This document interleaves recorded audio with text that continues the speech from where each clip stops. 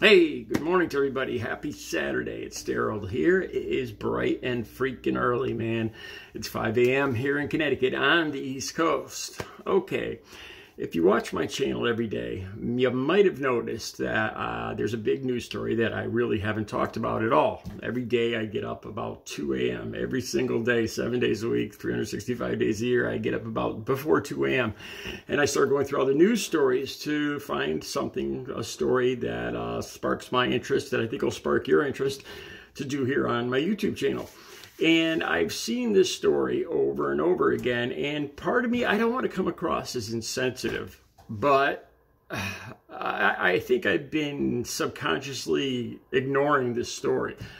It's about Kate Middleton. If you watch my channel, you probably have seen. I haven't said that name at all on my channel yet. And I'm doing this video for those of you that I'm sure there's plenty of people that are watching this that have lost someone to cancer, or they themselves have had cancer. A lot of the people, a good portion of the people in my family that I've lost was to cancer. Okay, so Kate Middleton, the Princess of Wales. I've seen this story. Let me see if I get this right, because like I said, I've been kind of ignoring this, because I don't know if it's like an angry response, but the gist of the story, I guess, is the palace put out a picture that was doctored, that was AI, making it look like Kate was in better health than she was. And then just in the last day or two, Kate Middleton has come out and said, yes, that she's been diagnosed with cancer. She's had stomach surgery. Like I said, I've really kind of gone, this story, at first I thought it wasn't sparking my interest, but then I realized it was deeper than that, that part of me was kind of angry about this. I just looked up this stat this morning. How many people every day are diagnosed with cancer? And 5,500, the link will be down below. Every day are diagnosed with cancer. I just stopped right there. I didn't even look up how many people are lost or die each day to cancer. I didn't even look that up. And here, like I said, I don't want to come across as insensitive, but I see this story in the news over and over again. I see it. There's like 5, 6, 7 different versions of it on TMZ. That's one of the sites, one of the media platforms that I go to get my stories. Just, Kate this and Kate that and Kate this, and, there's a lot of people, including, I was 9 years old, 1975, when my father, who was 33 years old, passed away from terminal malignant brain cancer. I learned those words, terminal malignant brain cancer. I learned the meaning of each of those words when I was 8 years old. It's going to be a little harsh. It's going to be a little graphic, some of the stuff I'm going to talk about.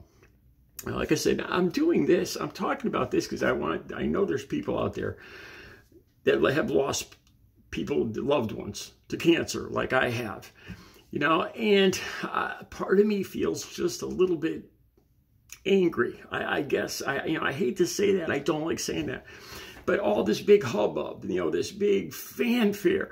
Oh, Kate Middleton has said she, has had cancer. Kate Middleton has disappeared from the public eye. Kate Middleton, this and that, and this and that.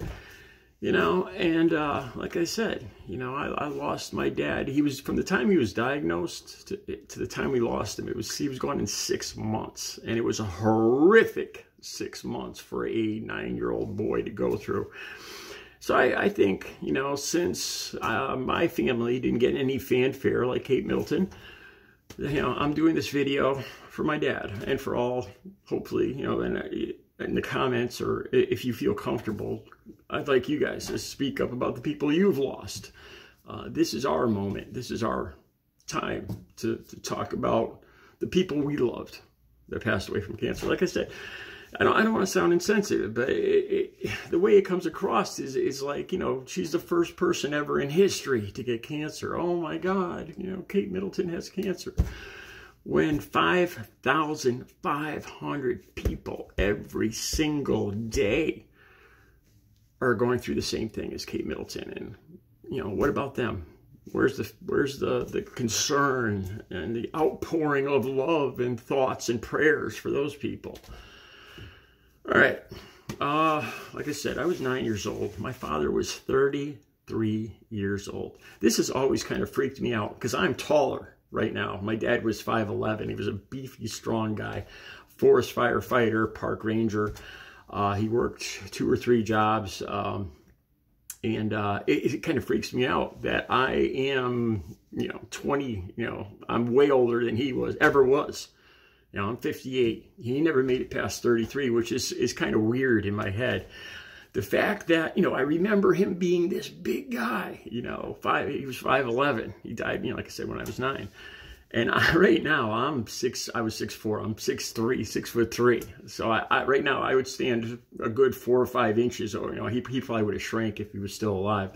So he'd probably be like 5'10", so I'd stand a good 5 inches above my heroic, huge man of a father, and that's always kind of freaks me out, especially the age that he was going at 33, and I'm 58. It seems so backwards. It seems so wrong. All right. One of the very first things I remember, I was 8 or 9 years old, and we were in the living room, and I remember, I thought this was a game. I thought he was playing a game. He was standing and he was looking into the kitchen through the door, and he was covering one eye, and he was looking at the numbers and covering the other eye. And I thought it was a game. So I stood in front of him and I was like, how do you play? And I was covering my eyes and counting, Now, this is the very first, when he first discovered that he had double vision. It was a tumor in the back of his head. Now, I remember, kids hear stuff even when you're 8 or 9 years old. I remember hearing, one of the god-awful things that makes me so angry that I hate hearing. I cannot stay, I lose it. If I ever hear anybody, doctor or nurses, anybody use the term vegetable, because I heard them call my father a vegetable at 8 or 9 years old. And my father wasn't no freaking tomato. My father wasn't no freaking carrot. I assume those are vegetables, not fruits, but you get the gist of this. I have a very bad reaction to anyone using that term. That was my dad. He wasn't a vegetable. Okay, so they used to rush me out of the house. He was, I just watched him go downhill very quickly. He would have seizures, and my mother would rush me out of the house, and I'd be out in the front yard. She would not let me back in, and that was kind of scary for a kid. And when he would have a seizure, and then within 10, 15, 20 minutes, the ambulance would come and take him away to the hospital. One time, once eventually within a couple of weeks, he'd have stopped coming back from the hospital. My mother told me this later, many, many years later, when I was probably in my 40s, and this is scary. Having terminal brain cancer messed, with his mind, with having the damage to the brain. And he collected guns. I inherited his pistols. He had over 30 rifles, shotguns, and pistols, and I inherited them when he passed away. But he had them then, and they were loaded. There was a loaded shotgun over and under in the bedroom that he always kept because we lived out in the middle of the woods. He was a park ranger. And my mother told me this later, that my father, when he was laying in bed having these seizures, he asked her to remove the shotgun and remove these guns and give them to my uncle to get them out of the house. Because he didn't know if he could keep going like this. And he was thinking about ending his life. And here's the really scary part. He didn't want us to live with the stigma of him doing that. So he was going to take us with him. Yeah, this is something, but I know that wasn't my dad saying that. That was, my mother told me, my father never struck a woman. He ingrained that in me, never strike a woman. But after he got really sick and he was in the hospital, he forgot my name. I was 9 years old and he couldn't remember my name. And apparently he struck my mother. He was frustrated. He didn't know who she was. And it got worse from there. I remember him just getting skinnier and skinnier and losing all his hair and just, being half the man he was. It just seemed like he was just withering to nothing. And I still remember the crayon marks. I call them crayon marks, where he was having x-rays and MRIs. and surgery where they would cut into his head, and there was like, you know, magic marker, crayon, where they were aiming for, I don't know, but I remember I called them crayon marks, you know, and I used to hate seeing that. Like I said, he didn't remember my name. I remember him, I talked about this in a recent video, weaving baskets, literally making baskets in a rehab, in a ruin, like a day room. This is the point where, and all this happened within 6 months. I was 9 years old, and I hated that. You know, my father was the park ranger. You know, he ran a crew of like 30 men. He was in charge of the entire park. You know, I saw him arrest people. I saw him, you know, arrest guys for jacking deer. I would go on patrols with him in his big, huge, what they call it, deuce and a half, big army truck, and up in the trails and stuff. You know, and he was reduced to weaving baskets. In the end, the day he died, I was in 3rd grade, and I remember waking up that morning, and I was, you know, supposed to go to school, and you know, I'm waking up, and I see my mother walk past my bedroom door, and she's crying, and I knew right away what it was. You know, it was the day. I knew it was coming. You know, like I said, all this happened in 6 months, from complete health to gone in 6 months. And I knew he died, you know, and I got to be honest with you, man, I cried, but I was so relieved. Because, you know, to me, he was already gone, you know, that point when he, you know, he didn't recognize me anymore. You know, just withering away. The chemotherapy even at that age, I swore to myself that I would never, if I ever got cancer, I would just, you know, I would refuse chemo, I would refuse everything, and I would just live out my days and then go on my own terms. I remember thinking I was so angry with the doctors, you know, because I knew he wasn't going to get better.